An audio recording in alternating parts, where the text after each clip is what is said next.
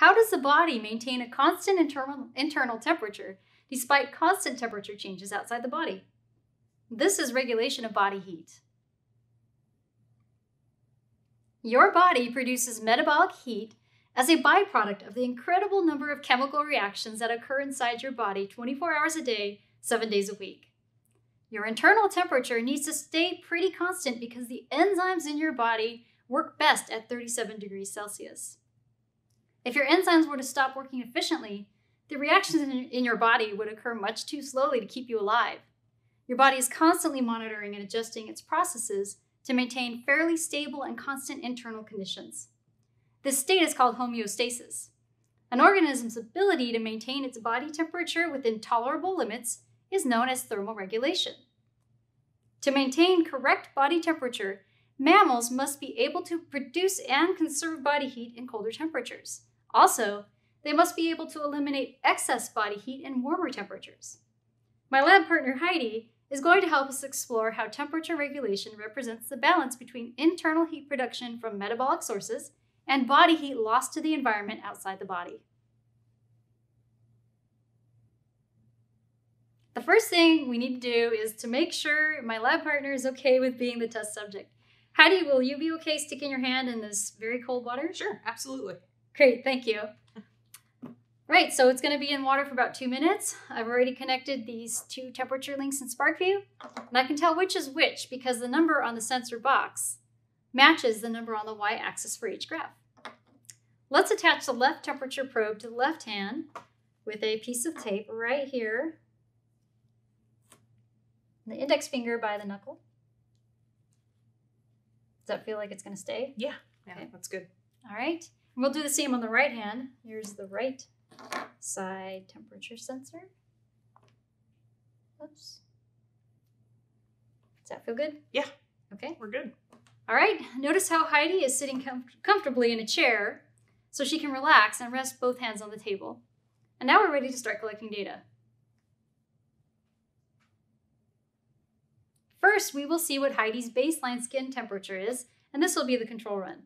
For the next 6 minutes, Heidi will sit relaxed in a chair, sitting quietly with both hands in place, not looking at the data while it's being collected. Are you ready, Heidi? I sure am.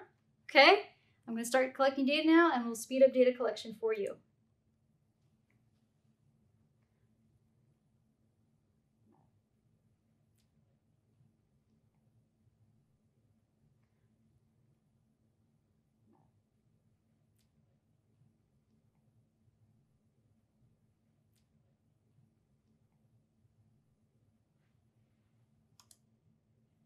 Let's look at the results.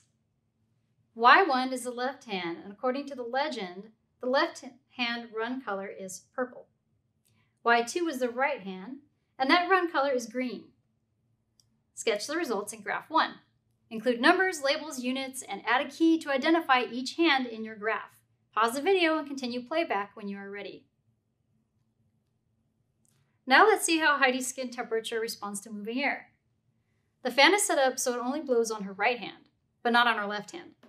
I'm going to turn on the fan and start collecting data, and I'm going to collect data for 6 minutes. But during the first 2 minutes, the fan will be on, so we can see if there is a response to moving air. Then for the remaining 4 minutes, the fan will be off, so we can see if and how body temperature recovers after a change. Heidi, are you relaxed and ready? Yes, I am. Okay, here we go, and we will speed through data collection for you.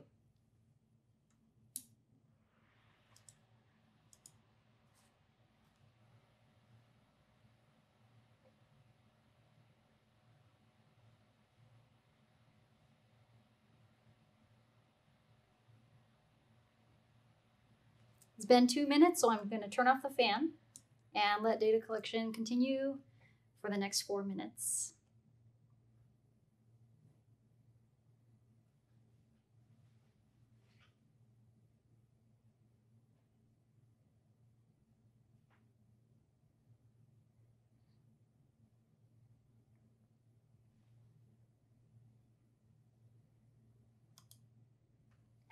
Sketch the results in graph 2.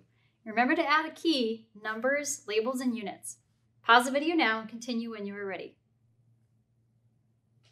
Finally, let's see how the body responds to a cold temperature. The ice bath should be between 4 and 8 degrees Celsius, and ours is at about 7. So we are good to go. Heidi, could you tell us how your hands will be set up? Sure. So my left hand's going to stay relaxed on the table, but my right hand will be in the ice water.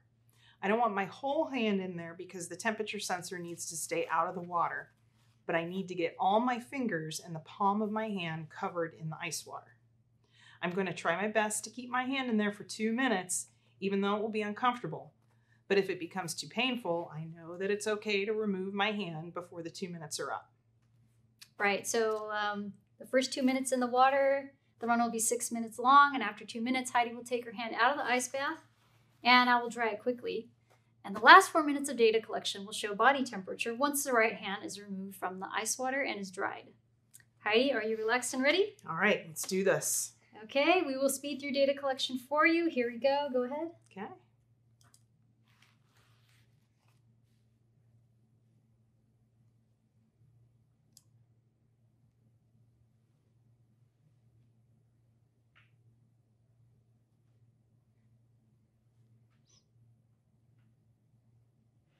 It's 2 minutes. You can take your hand out of the water, and I'm going to dry the hand.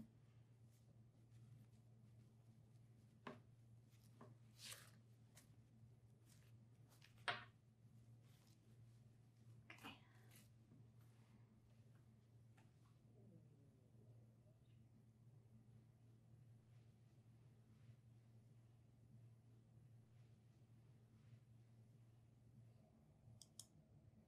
Sketch the results in graph 3.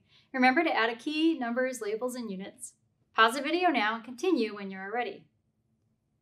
Thank you, Heidi, for being my lab partner. Hey, thanks for including me. Sure. And now it's time for the analysis. You'll be looking for trends across all 3 conditions captured in the SparkView data. You can hide and show runs in the legend. So you can look at one condition at a time or see all 3 runs at once. It's best to view each run individually at full scale. So click the scale button as needed. Let me turn on the fan run here and scale it.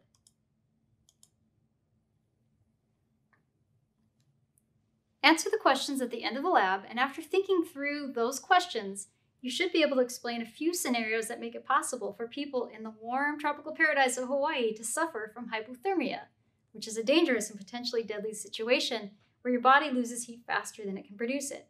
Good luck with your lab.